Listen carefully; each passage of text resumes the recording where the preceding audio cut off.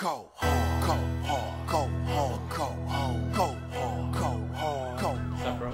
Hey, what can I do for you? You know what I like. The hard stuff? Man, you already know, man.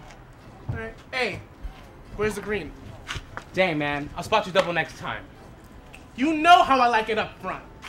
Yeah, well, I won't have the money to you next time we meet. You better have my money, or else it's gonna get ugly.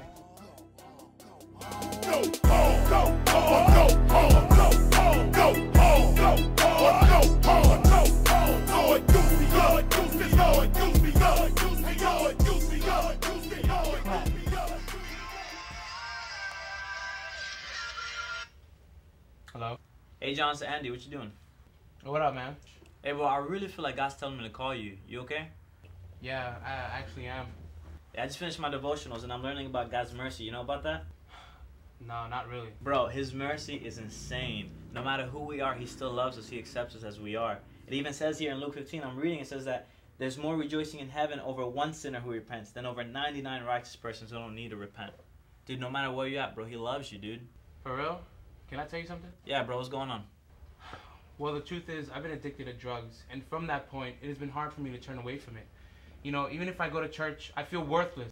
Hey, the truth is, you are worthless, bro. Join the club. So am I. But He still loves us, man. He cares a lot about you. That's why I'm talking to you right now. It's an addiction, you know?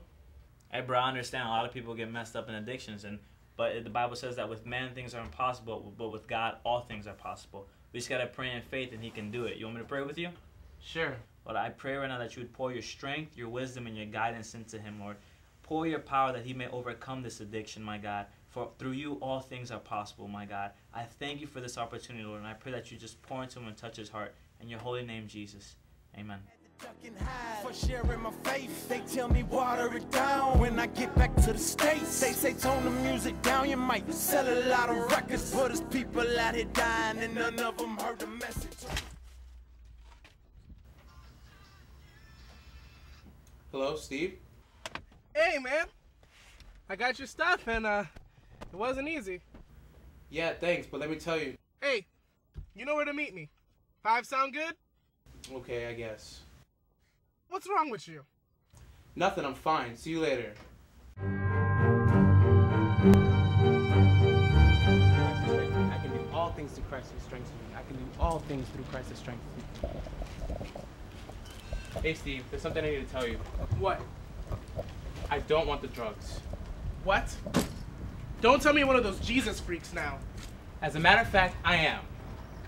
I told you that you better pay me or else. My life was changed by Christ, and I'm not doing drugs anymore. I bought those with my rent money. I need your money now. My life is in God's hands. You know what? Alright. If you say so.